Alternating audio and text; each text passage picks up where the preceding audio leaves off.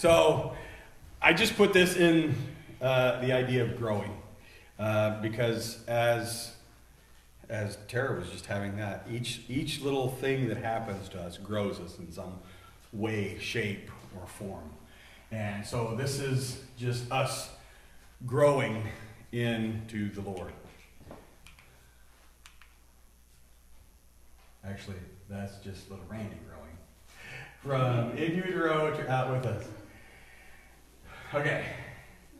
That was gratuitous. We have Yes. out. We're going to share. I just want to show. John 3:3 says, in reply, Jesus declares, "I tell you the truth. No one can see the kingdom of God unless he is born again." How can a man be born when he is old? Nicodemus asks.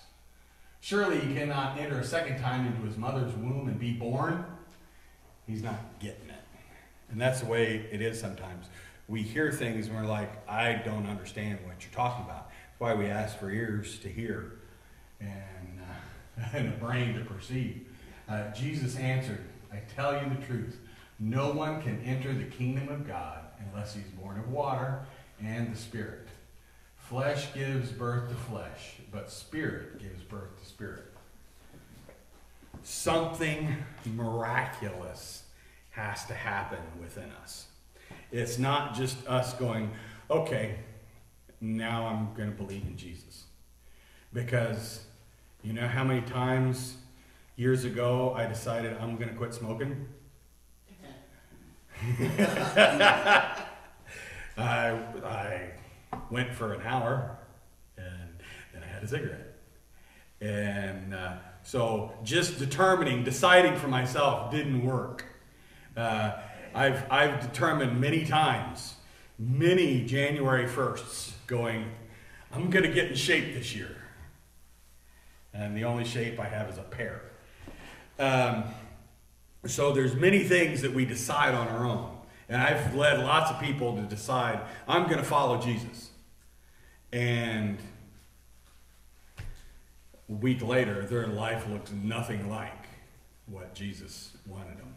And they continue to veer off in the wrong direction. It takes a miracle.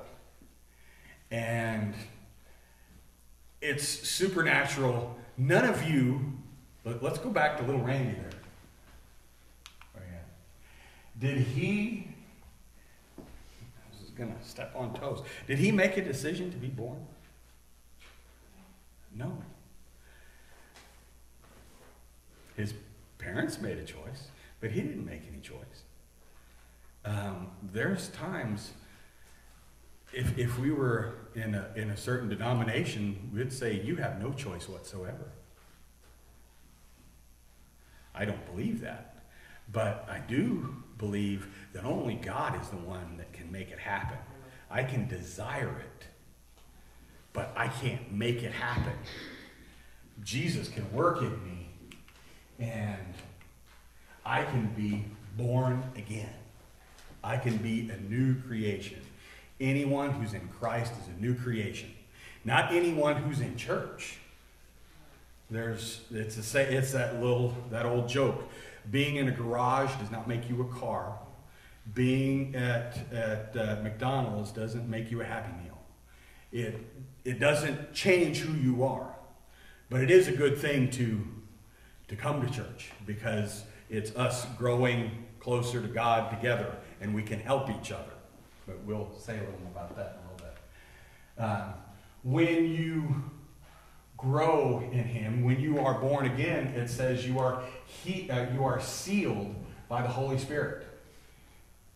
You didn't make this happen, but this is growth. The same way you can plant a seed, but you can't make it grow. The seed goes into the ground, it dies, and miraculously it becomes something new. A little piece of corn is put into the ground. It doesn't grow a great big piece of corn. It grows into a corn stalk, which then makes more corn. So the same way, we can't decide, okay, I want sealed by the Holy Spirit. Actually, I don't think I've ever heard anyone say, I want to be sealed by the Holy Spirit. But it's something that goes on. Ephesians 1:3. And you were also included in Christ when you heard the word of truth. So we're in Christ. We've heard the word of truth, the gospel of your salvation. That Jesus lived a perfect life, died, resurrected, and now through the Holy Spirit comes and lives within us. Having believed, you were marked in him with a seal, the promised Holy Spirit, who is a deposit guaranteeing our inheritance until the redemption of those who are God's possession, to be praised with praise of his glory. So that's growing. Another part of growing is baptism. And this is not the baptism we talked about last week. This is not us dunking in that over there. This is being baptized in the Holy Spirit. The same way water baptism, the word means to go down into. We are brought into the Holy Spirit. And probably a month or so ago, I had a big thing of water here and had an empty water bottle, and I put it down in there, and it filled up. Does anybody remember that? I was probably afraid I was going to make a big mess. But that is us being baptized. We're full of the Holy Spirit. He's running over in us. What's one way you can tell the Holy Spirit is running over in you? Love is shed abroad in our hearts by the Holy Spirit. So if you are being tremendously loving to other people, they go, wow, something's happened to him. Something's happened to her. Something is going on. That is the Holy Spirit bubbling over in you. So, it's like the clicker at home. It doesn't always work. Baptized. Mark 1:8. I baptize you with water, but he will baptize you with the Holy Spirit. Acts 1:5. John baptized with water, but in a few days you will be baptized by the Holy Spirit. Titus 3:5. He saved us through the washing of rebirth, renewal by the Holy Spirit, whom he poured out on us generously through Jesus Christ our Savior. That is being baptized into his Spirit. Then we're to be filled with the Spirit. Acts 2:4. All of them were filled with the Holy Spirit and began to speak in other tongues as the Spirit enabled them. Acts 7:55. But Stephen, full of the Holy Spirit, looked up into heaven and saw the glory of God, and Jesus standing at the right hand of God. And all those other verses are places where we can look. And one of these days, I'm going to, like I was asked last week, I'm going to print all this out. I'm going to try by next week to have all this printed out so you can look at the introduction all together. But these people were not filled just one time. It's like a water bottle. Nowadays, water bottles are filled up and then you throw them away. Sometimes, like me, when I'm poor, I'll empty it out. And then by golly, they have water from a tap. And I can just stick it underneath there and I can fill it up. And then I can stick it back in the fridge and be nice and cold. How dare we do such a thing? But that's what God does with us. He doesn't wad us up and throw us away. He fills us back up to be used again. And then we empty ourselves out and he fills us again. And that should be something that goes on continually. I bet the living water tastes better than tap water. Yeah, I'm sure it does. I bet you're right. Living by the Spirit. So, in one way, this is just like stairs going up. You're born again. You're sealed with his Spirit. You're baptized by him. You're continually filled by him. Now your life is walking in the Spirit. The way Tara was just saying, when you're having a bad day and things just aren't going good, you stop and you say, Lord, please help me. You're asking him into your situation. You're asking him to walk with you, to help you through the problem. That's walking with his Spirit. You're instead of just deciding, okay, this is what I'm doing. No, you go, okay, God, what am I supposed to do here? I could do this or I could do this. And ask for him to help you through the situation. And so that is walking in the Spirit.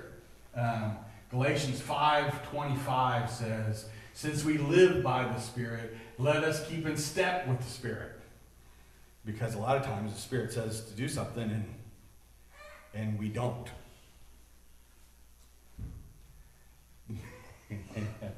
I'm going to pick on my wife. She got a text this morning. Kelly wasn't feeling good. And she's like, okay, we won't have kids time. And then she felt a little something going, you could do this. And was your first thought, yes, that's what I'm going to do? No. She wanted, no, I'm not going to do that. But the Spirit prompted her a couple of times, and she said, okay. And then she went looking for something, and went through and found a book that we've had for probably a couple of years. And by golly, there was a nice little story in there that would help us to learn to follow the Lord, to learn to walk in His Spirit. So Galatians 5:16, so I say, live by the Spirit, and you will not gratify the desires of the sinful nature. For the sinful nature desires what is contrary to the Spirit, and the Spirit what is contrary to the sinful nature. They are in conflict with each other, so that you do not do what you want. But if you are led by the Spirit, you are not under law. So that's telling us there's part of us that wants to do one thing, and part of us that wants to do something else. And we're butting heads. I don't want to do that, but you should do that. I want to do this. That's something you shouldn't do. And day by day, we learn. Just that one said, you shouldn't do that. And you go, I want to do that. And then you go ahead and do it. And a little bit later you go, shouldn't have done that. And that's learning to hear the Spirit, to hear what you should be doing. And so it says, but if you're led by the Spirit, you're not under the law. You're not going, okay, well that's the law, and I shouldn't do that, so I'm going to be a good person, I'm going to be accepted by God, and if I do this. That's not the point. The Holy Spirit has come and lived within you, and He's written the commandments on your heart, and you should begin to automatically do what He would have you to do. But that's part of that listening to that Spirit, and He will bring up Scripture that leading you in a direction.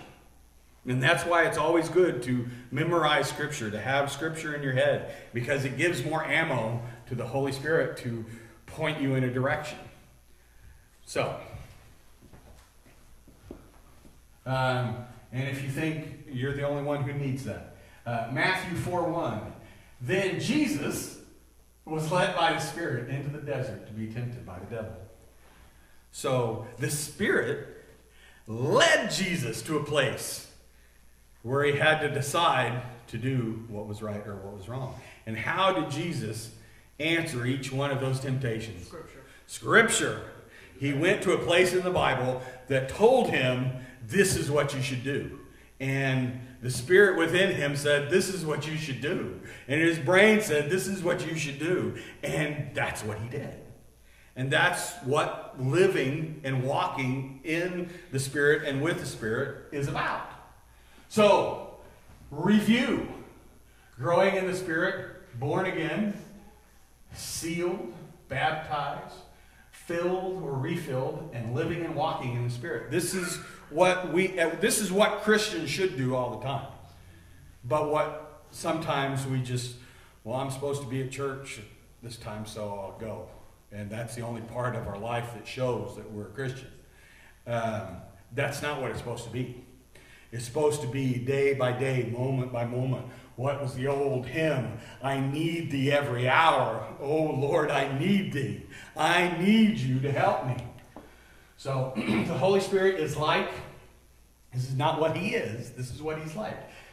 This is the review. He's like a dove. He's like water. He's like wind, fire, oil. Pay attention to these things because we're going to start reading Acts chapter 1. You're going to see Jesus or the Holy Spirit portrayed as these different things very quickly. The Holy Spirit is a person. He is God. He is part of the Trinity. When you're in a relationship with Jesus, he has come to live within you. And he gives you power that you do not have. How to receive the Spirit? You must be saved. You must ask. You believe by faith that he will come and live within you. You thirst. You need something. Those situations that Tara was doing here, those crumbled up places in your life. And you probably can point out some right now. Here's some crumpled up places in my life right now where things are just not working out. That's where you're thirsting for him. You're baptized. You're being obedient. You're doing what he's asked you to do. But there's something spiritual and supernatural that happens in that.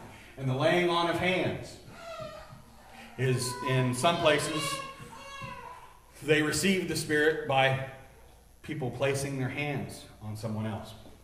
And I'm gonna stretch that a little bit. I think one of the reasons there's a laying on of hands is sometimes people think, I can do it on my own. I don't need anybody else. I'm the Lone Ranger Christian. And that doesn't work. We need people around us who are willing to speak into our lives, to be the hands and feet of Jesus in our lives. And this is where I'm stepping a little bit. It's a story that means a lot to me. I've read it a billion times. But Lazarus is dead. He's been dead in the tomb for 4 days. He is, by Jewish law, they know he's dead now. And Jesus walks up to him, which Jesus does to each one of us. He comes into let us in, let me in. And so he had been friends with Lazarus, but Lazarus was dead. And Lazarus is decaying in his tomb. And the people say, but Jesus, we open up that tomb, it's going to smell. He smells by now. And Jesus says, Lazarus, come forth. Lazarus raises, walks out of the tomb, but he doesn't walk out of the tomb like this. Lazarus walks out of the tomb like this. Why? Because he's wrapped up. And then in that situation, Jesus says, people come around Lazarus and pull off the grave clothes. We need other people's hands sometimes. Jesus was there. Jesus did his job. He raised him from the dead. But sometimes we need somebody to grab a hold of us. We need someone to help rip some of the garbage out of us. And we can only do that by asking them to be with us and trusting them enough to help us. So really, that's some of the things that happens in the book of Acts. You have a group of people who loved each other and trusted each other. They were a fellowship. They were tight. They were trusting each other. And that's what Lazarus had. He had some people that were there willing to help him bear this burden, rip him out of his grave clothes. So, it's done. That was 7 weeks of introduction. If you have your Bible, grab it. Open up to Acts chapter 1. Yay. We're You got it. And if you don't have it, there's some in the seats underneath. I've been waiting for this. You've been waiting since the first of the year. Just be patient.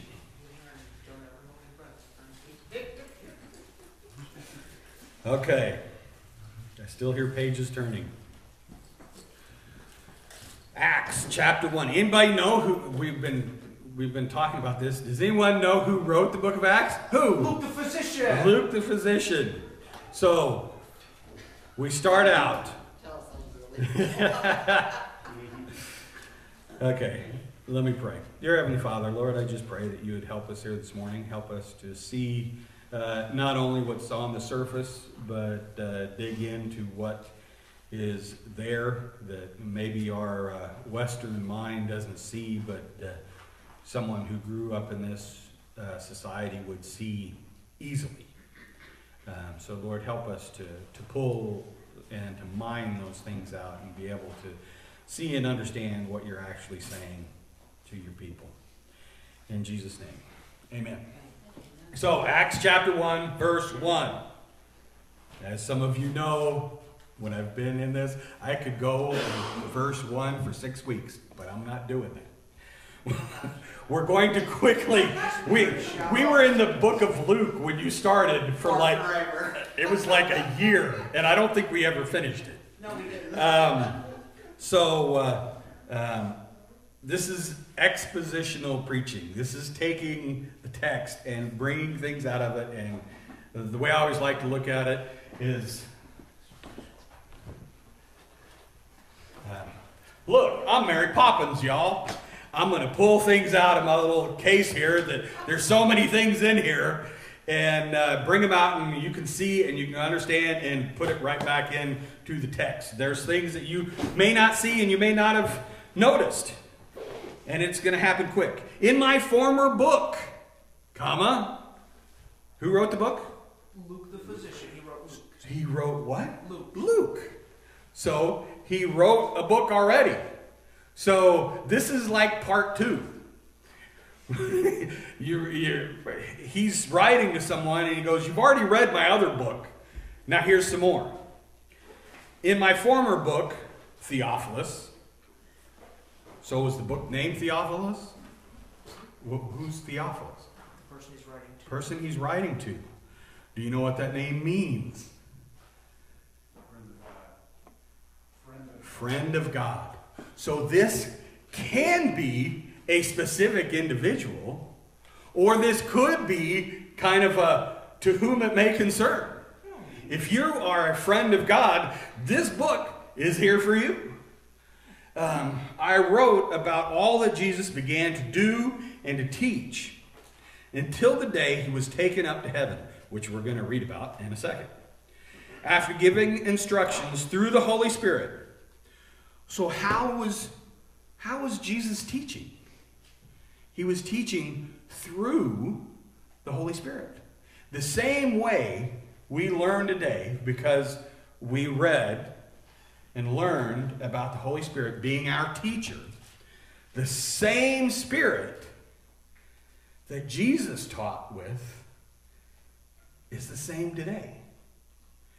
He is the same yesterday, today, and forever. And if you will listen, he is the same God, and he will do the same things today if we only have the faith of a mustard seed and believe. That we hear and believe. So, he gave these instructions through the Holy Spirit to the apostles he had chosen. Okay.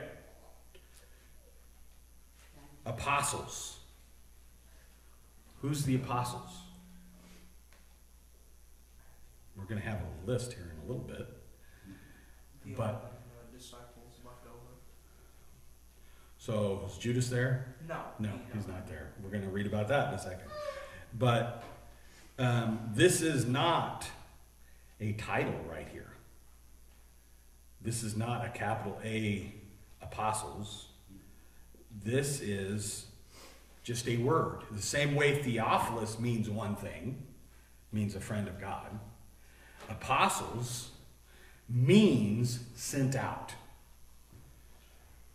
So, instructions through the Holy Spirit to the sent out ones that he had chosen.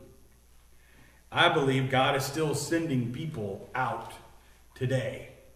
He is still doing the same thing today that he started here. And it says he had chosen. He had chosen a group of people around him. And like I said, we're going to read that list in a minute. But he chose this group. He chose each individual specifically. He's not, I understand, for God so loved the world that he gave his only begotten Son. Yes, he loves the whole world. But he also calls people out to do special things. And then he gives them the power to do those things through the Holy Spirit. Verse 3. After his suffering, the cross, he showed himself to these men and gave many convincing proofs that he was alive. Think about 2 weeks ago. How many people did Jesus reveal himself to? 500 people. We saw a picture of 500 people in a room. So everyone in town, in Jerusalem, knew he was dead. Stayed in the grave for 3 days to prove that he was dead, and then comes out and teaches some more, does some more miracles, and goes into heaven. But he shows himself. I'm not still alive. I'm alive again. I was dead, but now I live. And just to go off of that, the same Spirit, the Holy Spirit, that raised Jesus from the dead, if you are in a relationship with Jesus, now lives within you. It's just a matter of how much room you give him to work. If you give him enough room to work Sunday morning, that's how much you'll get. If you give him every moment of every day of your life, he's going to do something totally different than if you give him an hour a week or 2 hours a week. So he's willing to do something. We'll read in the book of Acts the things he's willing to do. After his suffering, he showed himself to these men and gave many convincing proofs that he was alive. He appeared to them over a period of 40 days and spoke about the kingdom of God. Okay, he spoke about a kingdom. What does a kingdom have to have? A king. A kingdom needs a king. So who's the king? Jesus is the King of kings, Lord of lords. He's the one who calls the shots. He's the one that we look to. So he's speaking of the kingdom of God. I'm going to skip ahead. Just skip with me. Go to verse 6. So when they met together, they asked him, Lord, are you going at this time going to restore the kingdom of Israel? What kingdom are they worried about? The physical kingdom. This kingdom. So what kingdom concerns you right now? A lot of our thoughts are on this kingdom, the kingdom of America. But that's not who he wants us, where he wants our minds. He was speaking of the kingdom of God. These guys' minds are still, even though they've seen Jesus teach, live, die, raise again, their brains are still on, but what about Israel? And Jesus is going, kingdom of God. So back to that, verse 3. He appeared to them over a period of 30 or 40 days and spoke to them about the kingdom of God.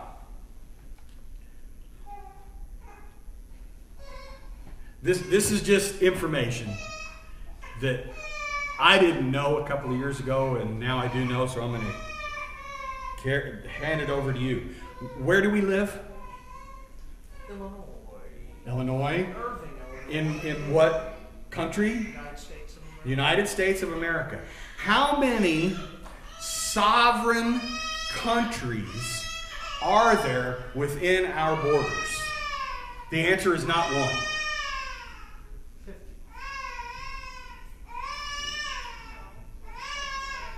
There are 574 separate sovereign nations just in the American Indians. And they are sovereign nations. I found this out because me and Jonathan were driving to Arizona, and we see a big sign that says, "Vote for President so-and-so." What? That guy ain't our president, and he's not running for president. He was running for president of one of those nations. And so that made me think, well, I want to look at this. So go home and Google. Go look up how many sovereign nations there are within the United States. And you'll find that number, 574. But that's not the only ones. There's other groups of people who are sovereign. But I just thought that was critical to our thinking. Because each one of those 574 groups and this one group, America, we're all thinking about what's best for us. We're thinking about our kingdom. But that's not who Jesus wants us to, where our mind should be. It should be on the kingdom of God. We should be kingdom thinkers about the kingdom of God, not about some other kingdom. So, verse 4. On one occasion, while he was eating with them, he gave them this command: do not leave Jerusalem. Wait for the gift my Father promised, which you have heard me speak about. For John baptized with water, but in a few days you will be baptized in the Holy Spirit. We're not going to go there, but I want to just, sometimes we think, oh, I've got it all understood. I understand completely. I get the Bible. Us older folks go, yeah, I thought that, and then I read some more, and I'm like, I still don't get it.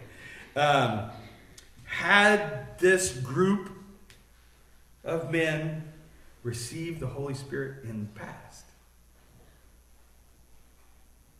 Raise your hands if you believe yes. When? Tara's got her hand up. When? When he sent them out to 2 by 2. Well, that's probably so, but another specific spot. David, you raised your hand. In the Gospel of John there, where it said receive the Holy Spirit, And breathe on he breathed on him in the upper room, I believe it was, right before he went to be crucified. He said, receive the Holy Spirit, and he blew on them. So they had a taste of the Holy Spirit. But now he's telling them, yes? You're thinking also another one where Peter expressed who he was, and Jesus says, you know, flesh and blood didn't reveal this to you. So Nathaniel, is that who it was? He was under the tree, and God revealed himself to him. He proclaimed Jesus was the Son of God, Messiah. Right. And then Jesus says, Man hasn't told you this, but my spirit has. So they had heard the Holy Spirit. They had the Holy Spirit on them in some amount, but he's telling the same group of people, I know you've heard his voice. I know you know about him. I've been with you, so he's taught you. But you're going to be baptized with him. You're going to, this gift, this promise, the Holy Spirit that the Father promised, that you've heard me speak about. John baptized with water. In a few days, you will be baptized with the Holy Spirit. And and jumping ahead, it says you'll receive the Spirit and you will have power. So, verse 6. So when they met together, they asked him, Lord, are you at this time going to restore the kingdom of Israel? They're thinking one way. It's a little saying some of us use. It's like herding cats. Everybody's got a different idea, going a different direction about different things. And Jesus is going, let's focus. Go right here. This is what we're doing. I know you got this idea and you got this idea, but let's all head together in the same direction. You're going to receive the Holy Spirit. You're going to be baptized with the Holy Spirit. You're going to receive power from on high. Don't worry about this and that and whatever. Because you remember Jesus talking to a guy, and he says, well, I'd go, but my dad's going to die. Right. And he says, no, let the dead bury their dead. Another guy, they all had different excuses why I'm not going to go. A lot of excuses today. Well, that's not how our church has done it. That's not the way we do it. It doesn't matter what your church has done. It goes on throughout history. They didn't do it Martin Luther's way, and then things changed, and they did it that way. And they didn't do it the way Wesley did it. And then the power of the Holy Spirit came, and they did it that way. They didn't do it the way the Pentecostal movement did it. And then God showed up, and then people did it that way. We have to be willing to listen to His Spirit and do what His Spirit says.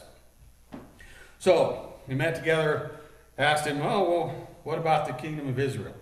And he said to them, it is not for you to know the times and the dates the Father has set on His own authority. I'm going to stop right there. If you hop on the internet and you look up people teaching, they're going to spend years. There was somebody I watched when I got saved 26 years ago. One I'm thinking of, they talked on Bible prophecy, Bible prophecy, Bible prophecy, Bible prophecy. It was a man and a woman. And the man died. The woman still got her show talking about Bible prophecy. 25 years ago, they were telling me Jesus is coming next week. I mean, we got it. This is when He's coming. And it's not for you to know the times and the dates.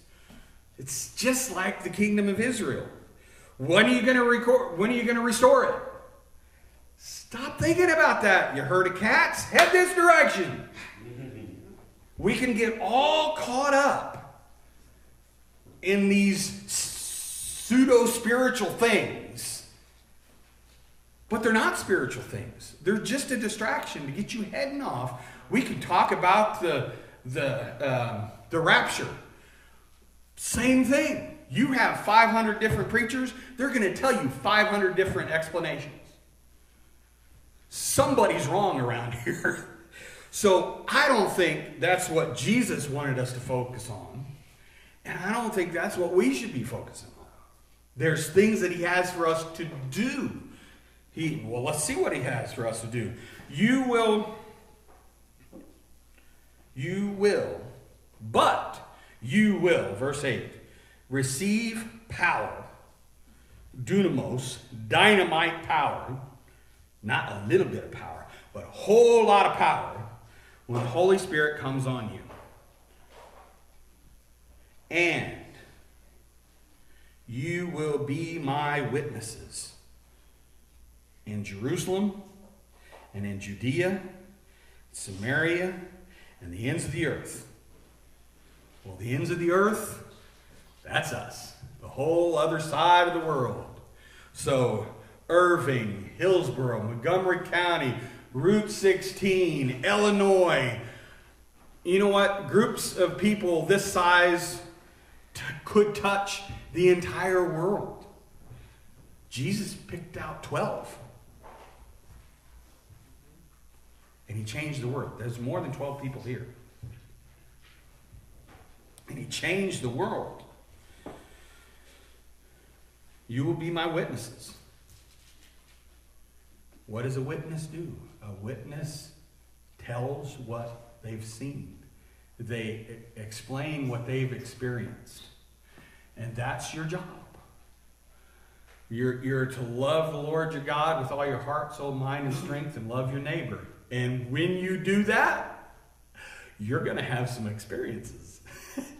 And you're going to be able to go, hey, this is what God did in this situation. Hey, this is how he helped us when we were in this situation. So, verse 9. After he said this, he was taken up before their very eyes, and a cloud hid him from their sight. Jesus is not earthbound anymore. He was skedaddled. He floated up, and the clouds covered him, and he was gone. And so God knows they were thinking, well, what are we supposed to do now? They were looking intently up in the sky as he was going. And then suddenly, people popped out of nowhere. They were not there before. Suddenly, two men dressed in white stood beside them. Answer is angels. So the angels come beside them as they're all looking intently into the sky going, what are we going to do now? First, we were all making this plan, and then they crucify him, and he's dead. We think it's all over, and we're mourning, and then, whoa, he's alive again. And then we think, okay, he's teaching us. It's been 39 days. Everything, he's staying with us. And day 40, he floats away. And what are we going to do now? And the angels come, because what's an angel? It's a messenger, sending a message. So don't be like some people who are angel worshipers and worry about your guardian, worry about who it is and all this. They're messengers. They're going to maybe sometime need to give you a message, or like Peter, maybe they need to bust you out of jail sometimes. I mean, it can happen. Two men dressed in white stood beside them. Men of Galilee, they said, why do you stand here looking into the sky? It's just like God talking, or Jesus talking, because he asks us questions he knows the answer to, but he still asks the question anyway.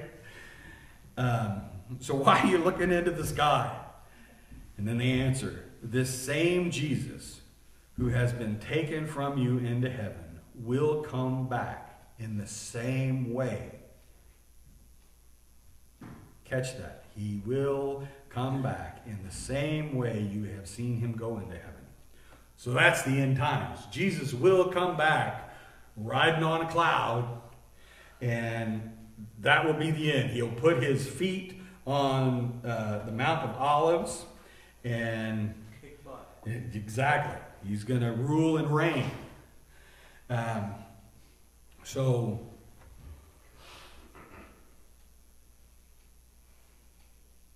what do we take out of all this? I keep going back to the herding cats. We need to, instead of broaden our view, sometimes we need to narrow our view. I mean, we need to have laser eyes, and specifically on some task. And for us right now, that's Irving. That's Irving.